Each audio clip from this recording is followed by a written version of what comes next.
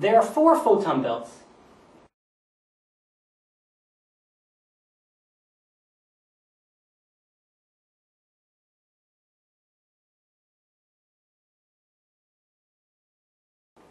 A photon belt is, as I said, as we breathe out, we have an aura. Have you ever seen your aura?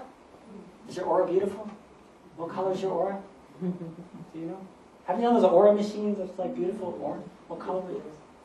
It changed. It changed? Is that a personal question? What color is your aura? In the East, they're very blunt. They walk and say, what is your blood type? The blood type is very strong in the East because that tells everything about you. So it's just the first question: name, birthday, blood type. What do you mean blood type? It's a little bit informal there. Blood type. That's fast. Maybe that's the same kind of question. What's your aura? What's the color? But anyway, the aura reveals a lot about us. The color of the aura, because that's the energy we're breathing out. And the sun breathes out these solar flares. And so as we go slowly into this photon belt, so the photon belt has the power to change the energy inside of something, change the essence of it, the essential essence, transform the DNA. Not only the physical, but because of these scalar waves from the universe that are spiritual waves, can change the spiritual as well.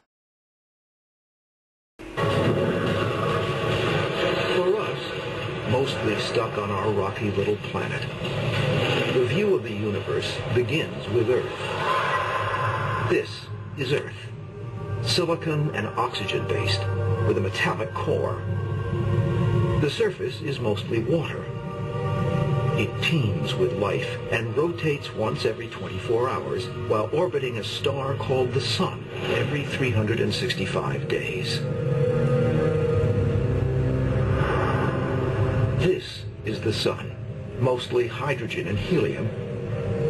Its surface temperature is nearly 10,000 degrees Fahrenheit. For energy, our Sun converts 700 million tons of hydrogen into 695 million tons of helium every second. The Sun is part of a solar system formed around 4.5 billion years ago that includes Earth and 7 other orbiting planets from Mercury to Neptune. And it isn't a stationary system. Our solar system is spinning, flying through space at 134 miles per second, turning in circles as part of a vast collection of stars and star systems. There may be 200 billion stars in this collection called the Milky Way galaxy. An estimated 6 billion of those stars with planetary systems like ours. Our solar system orbits the center of the Milky Way on one of its outer arms. The Milky Way is one of more than 125 billion galaxies that make up the visible universe.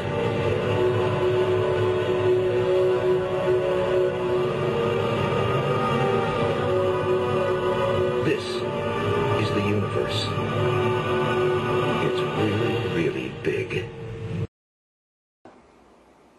So as we get close to the Sun, then we're all being affected by it. But not just our planet. Our entire solar system is being affected by it. So all the planets around us, Mars, Jupiter, are all going through natural disasters right now. They don't have the pollution that we've done, but they're all being affected by the solar flares of that. And NASA knows this. I'll show you two quick videos about what NASA's shown to prove about the photon belt and the existence of the solar flares that are going to come and the damage they're going to do when they come here. Source of all life, and it could mean the end of life as we know it. NASA did a study, and its findings are now out. We're not talking about global warming. A brand new government study on the very real destructive threat of solar storms. Check it out. The surface of the Sun, a roiling mass of plasma and charged high-energy particles. As we move to the launch pad, we can show exactly what we mean, escaping the surface of the Sun and traveling through space to areas down here on Earth. Now, this giant fireball, if that ball hit the Earth and its magnetic shield, it would be devastating. I want to show you New York City at night. Times Square, drove through here at 8 o'clock last night. Streets are empty, but the electric power grid would be wiped out by the current. Lights and computers, transportation, hospitals, all would go down. The study warns it would be a disaster, far worse than anything we have seen before. The menace of these sunstorms poses a bigger threat to more high-tech and advanced countries like the U.S. Everything from our sewage systems to our Wall Street banks operate with our power grid. And a game-changing solar storm that could hit at any time. So how worried should we be? Sounds like we should be. Michio Kaku is an astrophysicist and author of The Physics of the Impossible. Sir, good morning to you. Welcome back here. Glad to be on your show. Now, what I'm reading here scares me to death. Should I be that way? That's right. We're talking about a potential Katrina from outer space. Katrina caused about $100 billion in property damage. And unless we begin to make efforts now to reinforce our satellites and power grid, we could have something maybe 10 times bigger than Katrina, because we're talking about the loss of all electricity and all satellite activity. We'd be thrown 100 years back into the past. Michio, has this happened before? In 1859, we had a humongous storm that wiped out telegraph poles, and we tried to then estimate what kind of power could do that. And we now realize that we are very young in the space age. If something like the 1859 storm hit again, it would literally paralyze all the United States, not just for a day or an hour, but for months to years. Transformers would short circuit and burn out. Satellites would be fried to a crisp. And the sun, however, has these storms every 11 years. Every 11 years, the magnetic field flips. But in 2012, we do expect perhaps another big one. Well, we have never before in our history, in human history for that matter, relied so much on technology as we do today. And that's part of what they found in the study, because we rely so much on our ability to communicate through our computers that they would all go down, which would handicap not just New York, but really the eastern half of the United States. That's what the study finds, which would be far worse than the blackout of New York from 4 years ago, Michio. Well, that's right. Those blackouts only last for a few hours to a day. But if you start to short-circuit all the transformers and blow out the satellites and fry the communications grid, then you're talking about knocking out the United States for months before we can get enough rescue crews and repairmen to handle not just one city, but hundreds of cities around the United States. You know, Michio, sometimes you come on here and you sound like the doctor of doom and gloom. Does something like this keep you up at night? It does, and I think with Katrina, engineers knew that Katrina could happen, but they did nothing because they said that it's not going to happen while I'm around.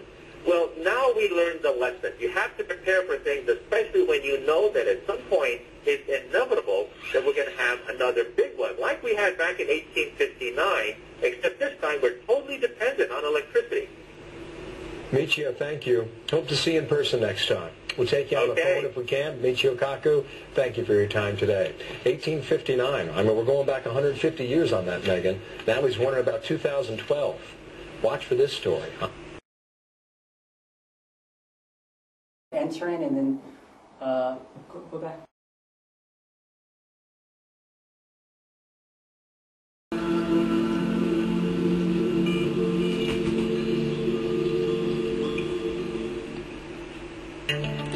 Using data from NASA's Fermi Gamma Ray Space Telescope, scientists have recently discovered a gigantic, mysterious structure in our galaxy. This never-before-seen feature looks like a pair of bubbles extending above and below our galaxy's center. These enormous gamma-ray emitting lobes aren't immediately visible in the Fermi all-sky map. However, by processing the data, a group of scientists was able to bring these unexpected structures into sharp relief.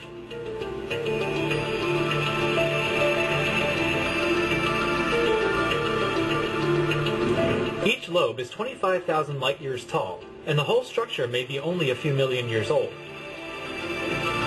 Within the bubbles, extremely energetic electrons are interacting with lower energy light to create gamma rays, but right now, no one knows the source of these electrons.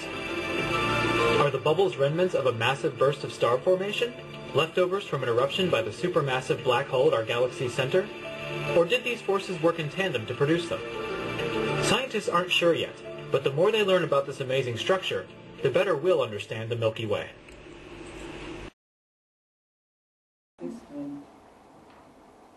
That as a part of the 2012 process going to happen, that solar flares are going to start to hit the Earth like that.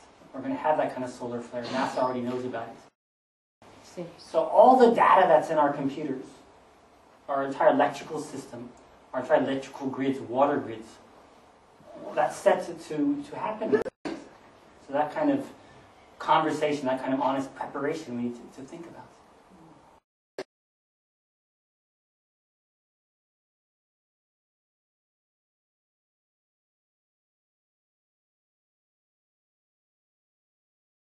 So let's look into why 2012 is important.